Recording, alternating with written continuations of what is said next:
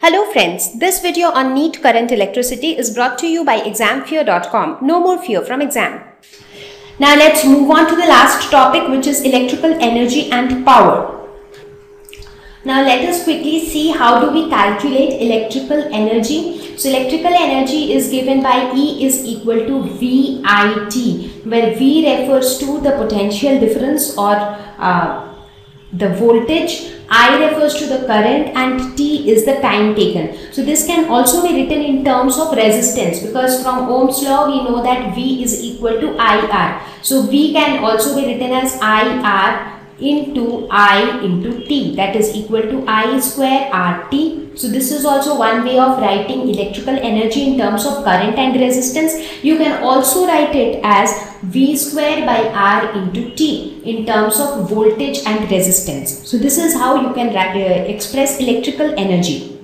Now, how do we measure electrical energy? It is measured in joules, written as capital J. Now, when we talk about electrical energy, it becomes important to talk about the Joule's law of heating, which states that electric current produces or absorbs thermal energy or heat energy, and the heat absorbed or produced due to flow of current is given by W is equal to VIT. So exactly the same expression as this one. So basically electrical energy is equal to VIT, which is also equal to the amount of heat which is produced or absorbed due to flow of current. So this is known as Joule's law of heating. Now the next we talk about electrical power, and we know that power is nothing but energy per unit time. So electrical power can be written as VI, because energy is VIT. So when you do it per unit time, so we are left with VI. And how do we measure power? Now, okay, power can also be written as I square R. It can also be written as V square by R by considering the Ohm's law. Now, how do we measure power? Power is measured in watts, which is written as capital W. The bigger unit of power is kilowatt. 1 kilowatt is equal to 1000 watts.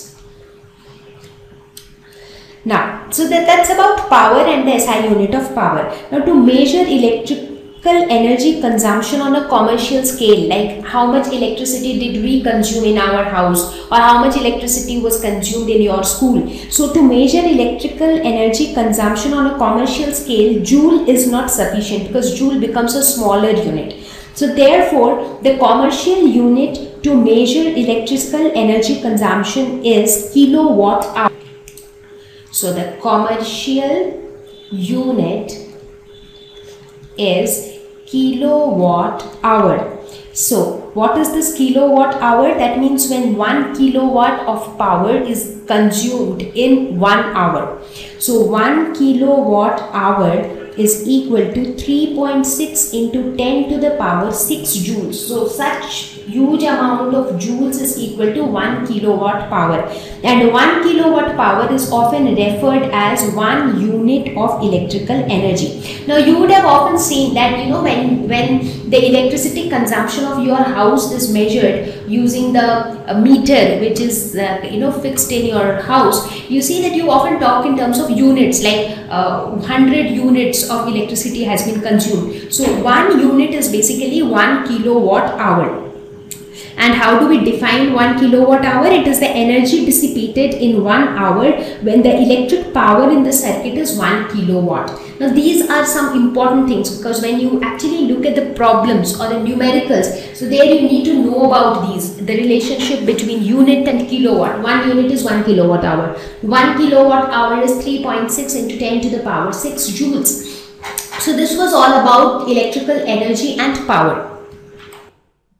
Thank you. Please visit examfear.com for free quality education. You can learn with a simple 4-step learning process, wherein you can watch video lessons, you can ask your questions, you can refer notes, and you can take a free online test. We have content for class 6 to 12 on physics, chemistry, mathematics, and biology, along with practical videos. So please subscribe to our channel for daily updates. Thank you.